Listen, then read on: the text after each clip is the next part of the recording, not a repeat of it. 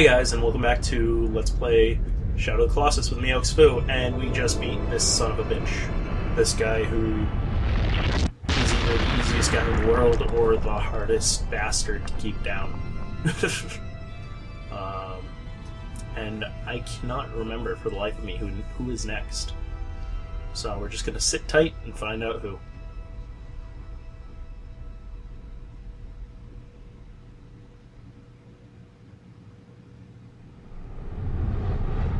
My next foe is...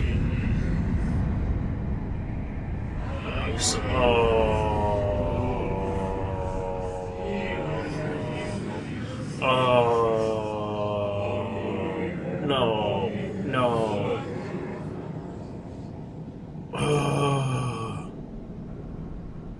Well, guys, kill me now.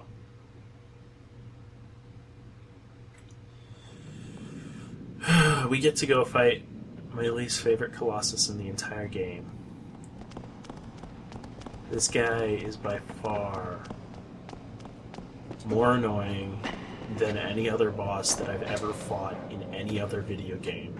Except maybe as a kid in Legend of Zelda: Link to the Past, when you're fighting those sandworms that come out of the sand to attack you in, I think it's the second dungeon. But again, that's as a kid, because once you know what you're doing, they're the easiest thing in the world. But this guy... Oh, you guys have no idea.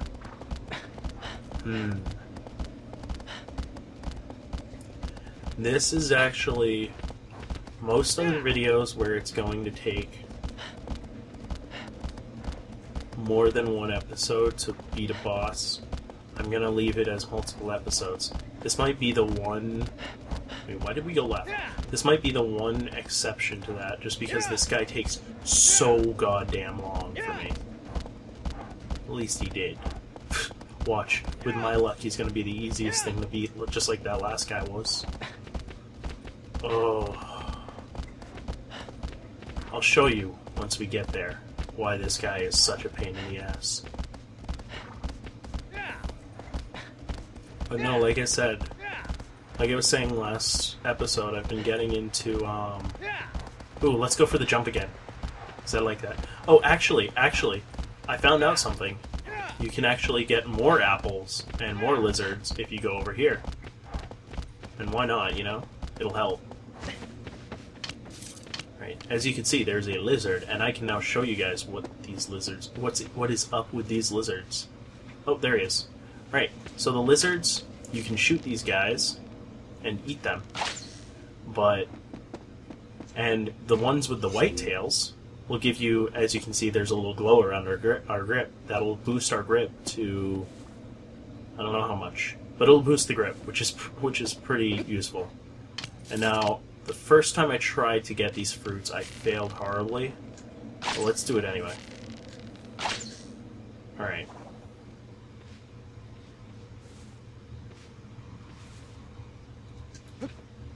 Alright, hopefully... Oh, there they are. Okay, we're good.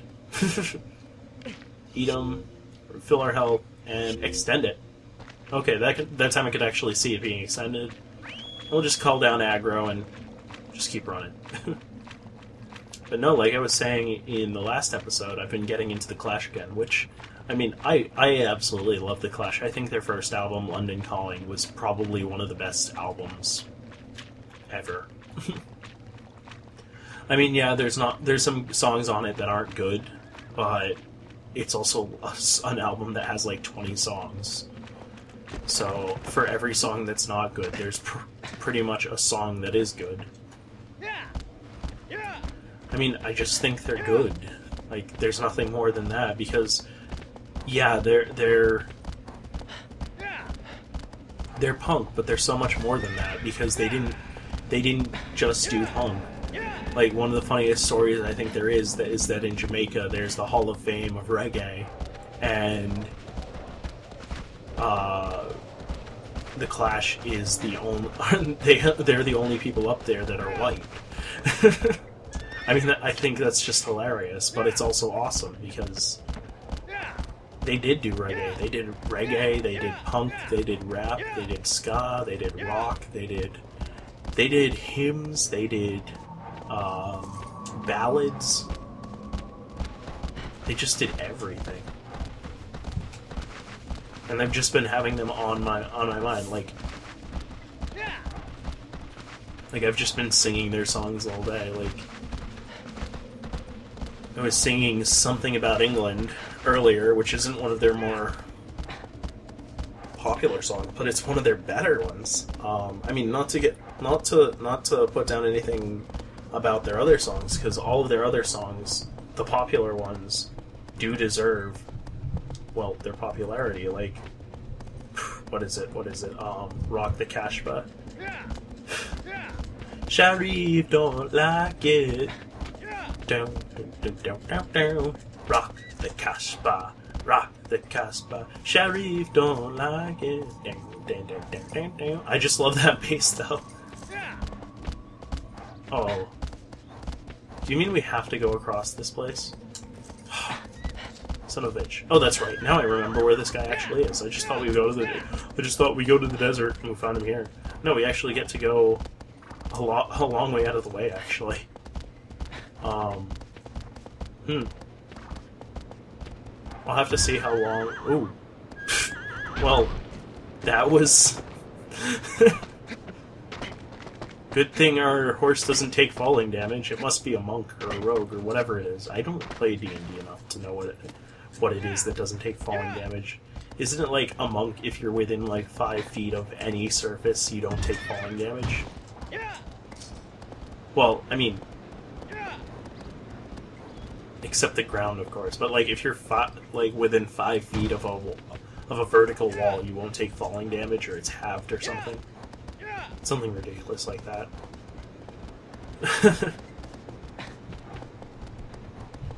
By order of the Prophet, we ban that boogie sound. Degenerate the faithful with that crazy Casbah sound. But the Bedouin they brought out, the electric camel drum, the local guitar picker. How do we get up there? With this guitar picking thumb. As soon as the sheriff had cleared the square, they began to wail. Sharif don't like it. Rock the Casbah, rock the Casbah. I just love them. And like I said, I've been listening to a lot of Madness, and they're the most ridiculous songs that I've seen. Not even just the songs themselves, but I almost said the song I was talking about. The videos. Like I was watching this one video, Night Boat to Cairo, and it just starts off with these two guys buried in the sand up to their necks with ping pong balls, and they're like, ready, ready, ready, go, and they spin it to see who goes first, or see who goes farthest, and then just one of them's like, night boat to Cairo, and then it starts off with these guys in front of this hideous looking green screen. You can tell that they're not in Cairo at all, but it doesn't matter because they're just dancing around and having loads of fun. And I mean, that's all that ska is anyway. I mean, that's all that ska is, because it's not that serious of a musical form. Watch, someone's gonna punch me for that. But it's not. I mean, it's fun, and there's nothing wrong with it being fun.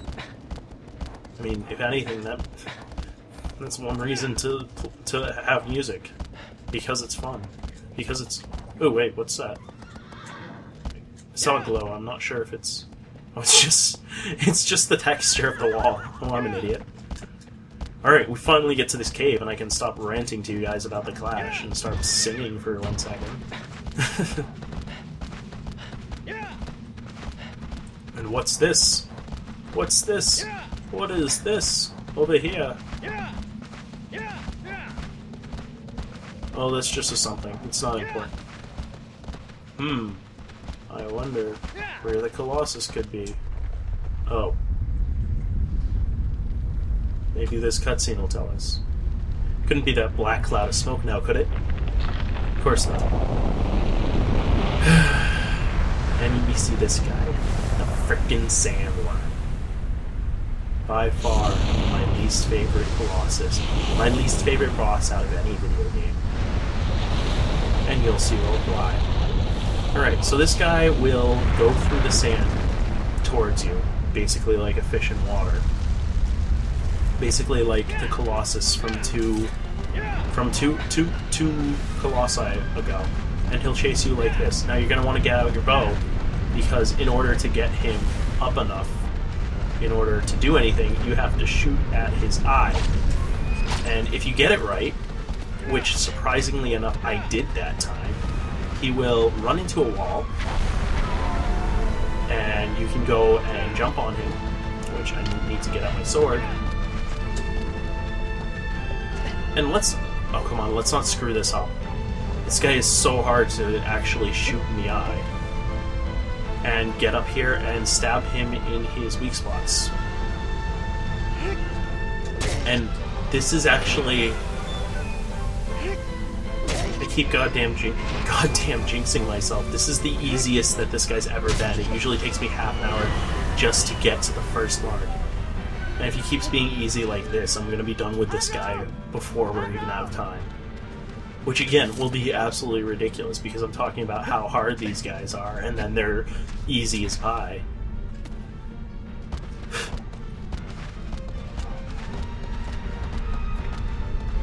Alright, where is he? Oh, he's right here! So basically what will happen is you're going to want to charge across one of the long parts of the room until he starts surfacing like this. Now, eventually you're going to reach the end of the room, and if you do, you want to watch out, because he will charge into you and dive right before the wall, which will do a lot of damage to you. It'll take away like half your life. And also he'll hit you if you don't get out of the way before he does that. Which will also take away quite a bit of life. But that's basically it for his attacks and how he moves. Everything else is pretty much straightforward. Well, everything else, he doesn't do anything else. Like, he'll do a little belly flop right before the wall. That's the other thing. But other than that, he's pretty much straightforward.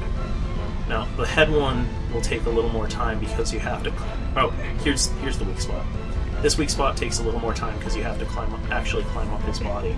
And this is where we might have to take 2 tries to actually do damage to him. Maybe not. We'll have to see. Oh, let's see. Come on, get that last hit in. I don't wanna do this guy again.